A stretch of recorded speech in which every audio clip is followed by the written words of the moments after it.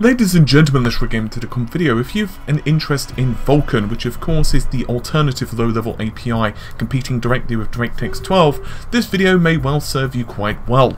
During this video we're going to be looking at the Vulkan performance of Doom versus the traditional rendering API, which is of course OpenGL.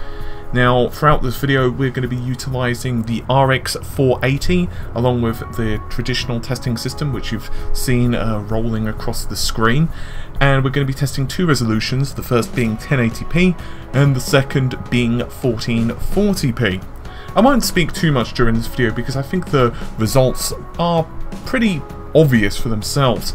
It's rather interesting because at the initial testing phase, when I saw the performance of Doom on Vulkan, I was very impressed, but I wondered whether those improvements in performance would transition into 1440p. And the answer is yes, they do. For those who want 60 FPS or bust, Vulkan is probably for you. And honestly, if you're not hideously GPU bound with your system, you're probably still going to find a nice performance bump even with a mid-range card. The RX 480 is certainly a bit above mid-range, and it's really pushing the frames here. In 1080p you're seeing well over 100 frames per second quite often, which is absolutely beautiful to behold.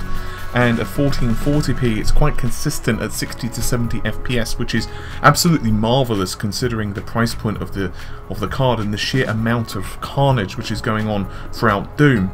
Now these are early performance results, and I may well do some more testing. At the moment I'm very busy with the initial RX 480 review, which is the reason primarily that I decided to use the RX 480 in this particular set of benches, because let's face it, there's a lot of hype around the card at the moment, so it'd be interesting to see how it performs with Doom. But I think it's fair to say the answer is pretty damn well indeed. So anyway, hopefully you've enjoyed this video. It's been a bit of a break from me from the RX 480 benchmarks, but so it's a bit of fun, but hopefully you've enjoyed it. If you've liked the video, do the normal like, share, subscribe perhaps. But until next time my friends, take care and do enjoy the rest of the video. Bye for now.